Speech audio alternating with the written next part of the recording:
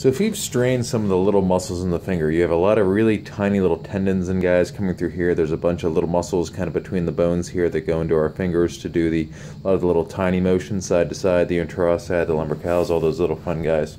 So sometimes working these guys can be difficult. So one way we can add some extra resistance into it, and little active motions, we can use rice. So just a bucket of nice standard cheap rice. We can put our finger into it and we can start doing like little exercises. We can either do a simple like flexion extension back and forth. We can do a little go side to side sweep, little abduction adduction. We can do like little circle drawing each way. Extension, abduction each way. We can do that at different angles too. We can do the finger more into more of a full flexion back and forth. We can do it in a full extension.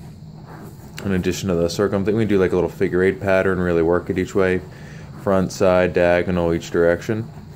Then if we want to work more like what you call the eccentric portion, which is more like the pushing, more of the resisting the push going across, you do like an isometric or eccentric, so you can try and keep the finger still as we go back and forth.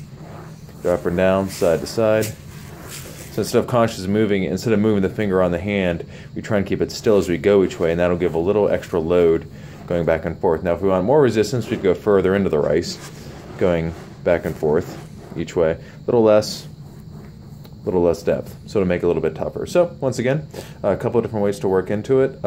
This works for the little tiny intrinsic muscles that go through the hand, little active motions, or we have that isometric eccentric going back and forth, and that's it. Have a great night. Thanks. Bye. Thanks for watching.